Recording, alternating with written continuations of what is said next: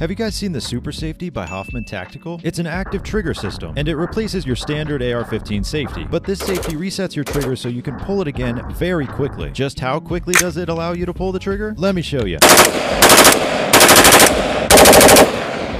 Yeah, the Hoffman Super Safety is a lot of fun on its own, but it almost feels like it's missing something. Maybe someone cuts a hole in the roof of a small SUV and puts a turret ring in it, mounts something like this on it.